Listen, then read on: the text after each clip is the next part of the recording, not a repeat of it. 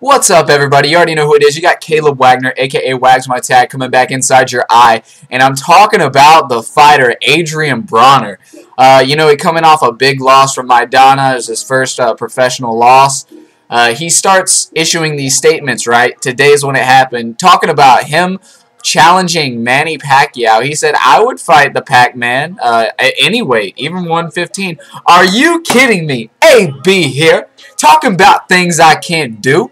Are you joking me? Like, he just got destroyed in his last fight. Maidana issued a statement saying that he beat Broner like a fish. He said it was easy, and I plan on doing the same thing to Mayweather. That's crazy. But I cannot believe that Broner is saying outlandish things in the direction of the Pac-Man, because that is ridiculous. Like, Manny Pacquiao is looking too powerful right now. Like, the guy's got speed of a Bruce Lee, and he's got the determination and hard work of a Mexican, and it is incredible. When you put those two things together, you get one of the best, coolest fighters of all time. I love Pacquiao. He's the man. And on that note, I really would be upset if we had to deal and just compromise with seeing an Adrien Broner Manny Pacquiao fight, because I could see that happening if Floyd Mayweather is too scared to make that fight happen. I don't care what anybody has to say. Floyd Mayweather will go down with an asterisk next to his name if he does not challenge the best at this time right now.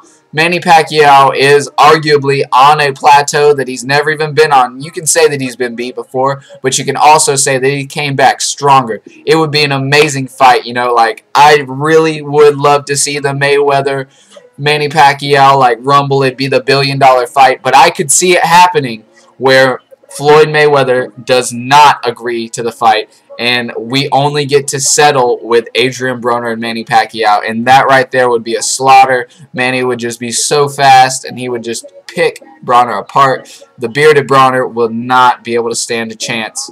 Either way, Broner's going to have to pick up his gloves, and he's going to have to go in the ring on May 3rd. It's going to be a good fight to watch. He's fighting Carlos Molina. I think it's going to be a good fight. Either way, he's probably going to bounce back. He's probably going to be better than he was in the Maidana fight. But to say that he can beat Manny Pacquiao, to say that he can fight Manny Pacquiao would be crazy at this moment. So either way, guys, I thought this was crazy. You can check out the link in the description. It's pretty cool to see him talk in the gym, I guess.